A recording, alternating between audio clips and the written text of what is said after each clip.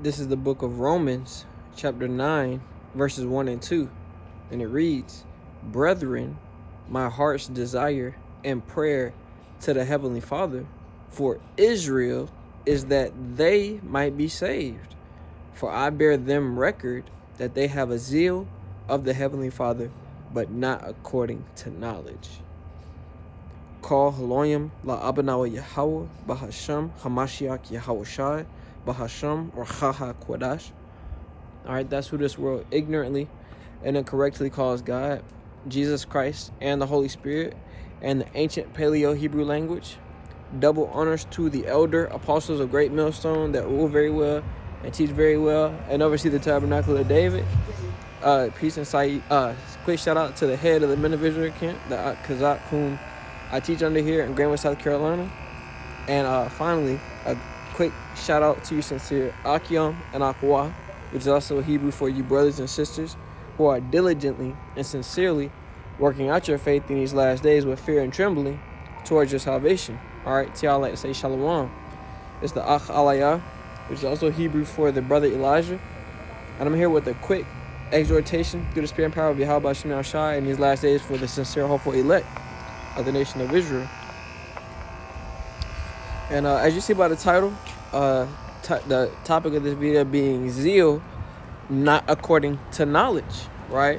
Which clearly, as you can hear and see, that comes from the book of Romans chapter 10 and verse 2. But Salah, can you give me 1 second? Oh, I'm sorry, what's up? You Was you trying to say something? Yeah, I had to redo it in the middle of it. My phone died. Yeah, my phone died and deleted the whole video. So I'm redoing it now. Yeah. I was just about to say. Well, I'll talk to the whole camp. Yeah, it's not gonna be a long video, but I'm gonna come in there. Salakim. Matter of fact, nah, I'm not. I was gonna start the video over, but it don't matter. It's alright. We're just gonna read scriptures again, but yeah, as you can see by the title, zeal not according to knowledge. Matter of fact, real quickly before I go back to the scripture, I'll just give you guys a little info on why I chose this topic. I was at my job that I kind of started not too long ago, and one of the employees, Jake, he came up to me and he asked me, he's like, "Hey man, what's your name?" And I said, Eli or Elijah. And he said, "Oh, you got a biblical name." And I said, "That's exactly right, straight out the scriptures, right?" And he said, "Yeah, I got a biblical name too." And I'll just tell you his name. That'll be the only thing I give, because I'm not gonna put all Jake business out like that. But actually, I'm not gonna get a name. His name was one of the biblical prophet names. And I said, "Oh," I replied back and I said, "Oh, that brother was a mighty prophet in the scriptures." And, well, I didn't literally say mighty. I said, what I literally said was, Oh, he went crazy. Oh, he went hard. Or he went something along those lines, man. But the whole point being that he was a great prophet of the Lord. And that prompted Jake to start giving me details about his life and his journey with the Bible and the Heavenly Father and where he is at now. He told me that he was once in Christianity, and he was raised up in Christianity by his family, obviously, like most Israelites. Then he fell or left Christianity and went back to the streets. These are his words, not mine. He said he left the church, Christianity church, and went back to the streets, right? And now, or a couple years ago, and even still to this day, he's back in Christianity, and he's now a pastor, or at least he speaks at churches. Those were his words. So he didn't flat out come out and say I'm a pastor. Actually, he may have. So I'm just gonna call him a pastor for now, because the point can still be made, whether he's a pastor or not. He said he's also currently in school, and he's getting his degree. And it's not prophecy, but it's like Esau's version, which Esau is a biblical name for the so-called white man. It's his version of getting deep into the scriptures and understanding the hidden dark mysteries and hard speeches and dark sayings and the parables, right? All the secrets of the scriptures. He said he's currently in cemetery school, which is what the Elder Apostles Degree of Mass like to call it, which is a beautiful name through the Spirit. But so he's currently enrolled in cemetery school as well. So I say all that to basically say that for one, Jake is gone. The Israelites are still out here serving and worshiping false gods and false idols, for number one. But for two, matter of fact, let's read it, because this is the point. Romans 10:2 says, "For I bear them record." Who is them? The Israelites, right? The so-called blacks, Hispanics, and Native American Indians. Their true biblical name is Israel, or the Israelites, the sons of Israel, the children of Israel. It says, "For I bear them record that they have a zeal of Yahweh B'Hashem Yahweh Shai, but not according to knowledge," right? And I'm gonna kind of stand right here. I'm doing this walking talk, but it's kind of getting dark. I want to make sure y'all can see me. It's not gonna be a long video, but still gonna make sure y'all can see me. Kind of lit. But yeah, this scripture beautifully explains the scenario or the situation that I just described, that I encountered at my job, man. You literally have Israelites out here that have a zeal and a desire to serve and to seek and to worship the Heavenly Father, Yahweh B'Hashem Yahweh Shai, yet it's not according to knowledge. They don't actually have the true instructions. They don't have the true wisdom and the true knowledge that gives them the ability to actually serve Yahweh B'Hashem Yahweh Shai in spirit and in truth, in sincerity even, you know. Matter of fact, this is the definition of the word zeal. It says great energy or enthusiasm in pursuit of a cause or an objective, right? So you're going hard, you're going strong. Think about how people go in sports, how serious you have to be and determined you have to be in sports, especially to win. You know, that basically is a good visualization of the word zeal, right? Certain similar words to the word zeal is passion. It says committedness, fervor, devotion, enthusiasm, eagerness, keenness, appetite. Ooh, appetite is a good one, right? Because when you're hungry, when you have an appetite, you desire something earnestly, seriously. I'm hungry. I need to eat. You know, that's the only thing you think about when you're hungry is food. That's the same way the Israelites, who are truly elected, chosen through the Spirit, that's the same way they desire the true wisdom, knowledge, and understanding and the ordinances and ways of Yahweh B'Hashem Yahweh Shai. They just can't, they gotta have it, you know? Fuck all the extra shit. We want Yahweh B'Hashem Yahweh Shai. That's the spirit of the chosen, man, of the elect. With that being said, let me continue on. Like I said, it's not gonna be a long video. Let's jump to Matthew chapter 15 and verse 7. Once again, hitting the point in the fact that the Israelites have a zeal, a desire to find and to know about Yahweh B'Hashem Yahweh Shai, the Heavenly Father and His Son, and their ways, yet it's not according to knowledge. Everything that they've been given or have received is not the true wisdom, knowledge, and understanding of Yahweh B'Hashem Yahweh Shai.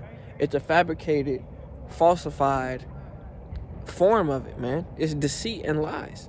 But this is Matthew 15 and 7. It says, "Ye hypocrites, well did Isaiah prophesy of you, saying, This people draweth nigh unto me with their mouth, and honoreth me with their lips, but their heart is far from me." Right? Let's read that again. "This people draweth nigh unto me with their mouth." Yeah, what people do that? The Israelites. How do they do it? Think about the Christianity church. Think about a Sunday morning in a Christianity church. What are they in there saying and doing? Saying, praise God, praise God. God loves us. He saved us. His Son died for us. The kingdom of heaven, that's for us. All these things, right? The Lord said that this people draw nigh to them with their mouth. Oh, we repent. Oh, we love God. Oh, we're gonna be righteous. Oh, we are the righteous. You know, this, that, and the third. Yeah. But the Lord says, and they honor me, and honoreth and honoreth me with their lips, but their heart is far from me. It's far from the Heavenly Father, man. They have no true understanding of his ways, nor of his righteousness, right? They have none understanding, no knowledge even, man. Not even with the Bible sitting in their hands, they have not been given the Holy Spirit to understand it, you know? It says in verse 9, but in vain they do worship me, teaching for doctrines the commandments of men. But in vain they do worship me. The Lord Yahweh Shem Yahushua said, the Israelites worship him in vain. And how do they worship Yahweh Bahashem Yahweh Shai in vain? By not worshiping him. You know, it's really that plain. By not worshiping him in spirit and in truth even. You know, that's how they worship Yahweh Shem Yahushua in vain. Because he's not going to be with them. He's not going to protect them. He's not going to fight for them. He's not going to deliver them. He's not going to impute unto them wisdom, knowledge, and understanding. Because they aren't desirous of his ways, man. They don't truly repent. You mention repentance to a Christianity church, they're going to look at you stupid and sideways. And they're not going to tell you, we don't have to do that because he died. What the fuck? Where is that in the Bible? It's nowhere in the Bible, man. Yet, this is what they teach. And as the Lord Yahushua said, but in vain they do worship me, teaching for doctrines the commandments of men. So that's truly what they push in those Christianity churches, man. The commandments of men. Oh, no, you don't have to repent in the name of Yahweh Shem Yahushua as an Israelite, right? Because they don't even want to be called Israelites. The Israelites don't even want to be called Israelites, man. You know, it says they teach for doctrines the commandments of men. What you got to do to be saved? You better believe that Jesus is his name, that he died for your sins, and then rose on Easter, right? Yeah, man, it's just fucking folly, man. I was about to keep going with their folly. It's folly, man. Yet still they teach it. Yet they encourage those are the true ways of life, and they explain that that's how salvation comes. And in reality, it's the ways of men, the commandments of men, because they tell you, keep paying these tithes and you're going to be delivered, you're going to be saved, keep doing this or do that, don't do this, don't do that. Yet still, they're not establishing the law, statutes, and commandments as their foundation. Clearly, they're teaching the commandments of men and not the commandments of Yahweh Hashem Yahweh Shai. All right, let's go ahead to the book of 2 Timothy chapter 4, and we're going to end on these, unless the Spirit gives me something else. This is all I have for this exhortation. This is 2 Timothy 4 and 2, or starting at verse 2. It says, preach the word, be instant in season, out of season, reprove, rebuke, exhort with all long suffering and doctrine. That's the commandment that Yahweh Shai has given to his disciples, which even later became apostles, which they even still teach to their underlings and their students and their followers, right? That we are to constantly preach his word, teaching, exhorting, you know, rebuking, reproving, correcting, which is what those words go into. You know, that's our job. So even with Jake, like the Jake I mentioned earlier from my job is to rebuke, reprove, and correct him, yet being wise while doing it. I know it's not my place to go all out and start prophesying while I'm at work. You know, that's not the place nor the time for that. You know, but yet and still, my job is to what? Exhort, rebuke, and reprove. And that's what this video here is for. I'll make sure I make a mental note even. This video being a testimony for me, that I'm going to send Jake this video so he can watch it, so he can learn and be edified, man. This isn't a video to bash you or to drag you or slander your name. Yet and still, it is to reprove, to rebuke, and to correct you, man. You know? But let's get on to the point of why these things need to be done even in the first place. 2 Timothy chapter 4 and verse 3. For the time will come when they will not endure sound doctrine, right? They will no longer be hearing Yahweh Ba'ashem Yahweh Shai are the true names of the Heavenly Father and His Son in the original Paleo-Hebrew language, right? It says, and neither will they be teaching that salvation is in no other name but those names. Neither will they be teaching the judgments for all those who seek not those names for refuge. You know, they don't teach sound doctrine. But it says, but what? Continuing on in 2 Timothy 4 and 3. But after their own lusts shall they heap to themselves teachers, having itching ears, right? And that's that Jake, man. just as an example. A lot of y'all fall underneath this category as well, just like me at a point in time, even, you know. They will heap to themselves teachers having itching ears, right? They just want to feel wise or be on a level or feel different or be different and stand out. And they claim that the Bible is the only way they can do that, which is true. Yet still they don't do it in sincerity. They do it for a look or for a status or for money, you know, or for a woman, you know. This is why the Israelites are doing what they are doing right now here and today in the United States of America, right? It says in 2 Timothy 4:4, and they shall turn away their ears from the truth and shall be turned unto fables. That's exactly what you have. You know, this is exactly the reason why you can have a Jake say he's been in Christianity for 20 plus years. He's currently in school getting a degree in Christianity. Even though he admitted he left Christianity, went back to the world, and now he's back in Christianity. And now he's going harder. With all that time with dealing with the Bible and seeing the world for what it really is, returning to it and then leave it down again, just to come back to Christianity. Hey, man, you got to see basically what I'm about to say. You got to see how there's no truth in any of those deeds in the world nor in Christianity. You know, you got to see that. Matter of fact, let me see this. Right? I'm reading it. It says, and they shall turn away their ears from the truth. Right? So the truth is being declared out here.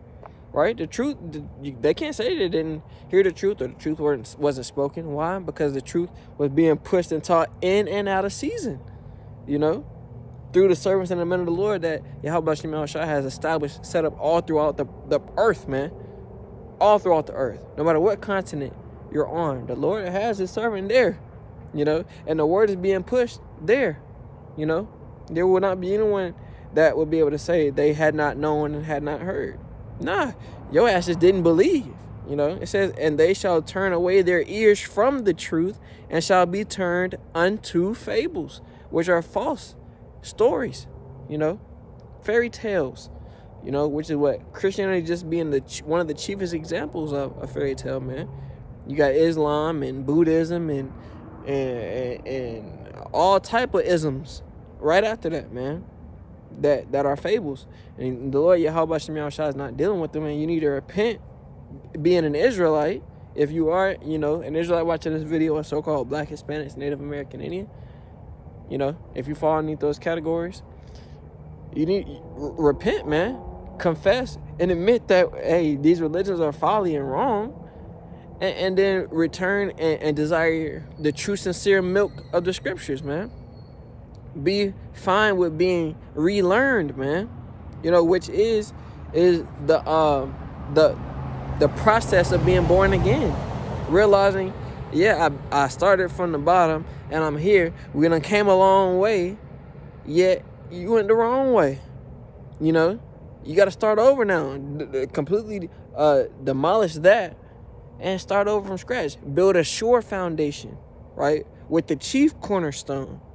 And then watch that building, right, watch that temple never fail, never be destroyed. Watch it be tested by time and be proven, you know.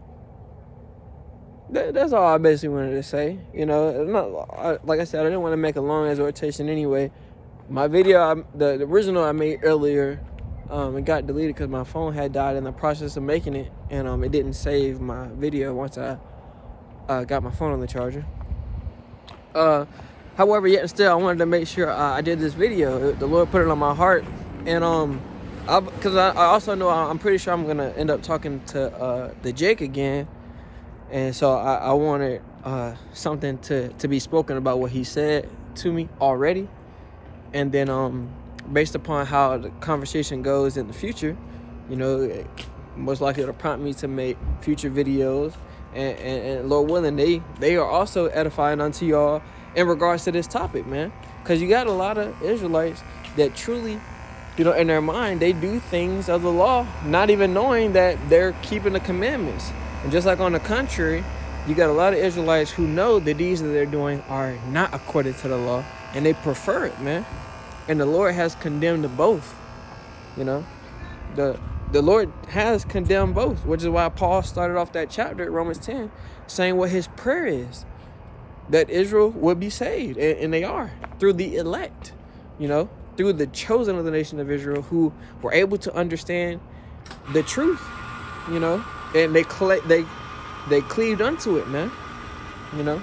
But yeah, with that, man, I'll wrap it up with that. I'll say, call Elohim la'abanaw Yahweh, Bahashem Yahweh Shai, Bahashem Racha HaKodash, Wa'abababah. Till next time, Akim and Akwa, Shalom.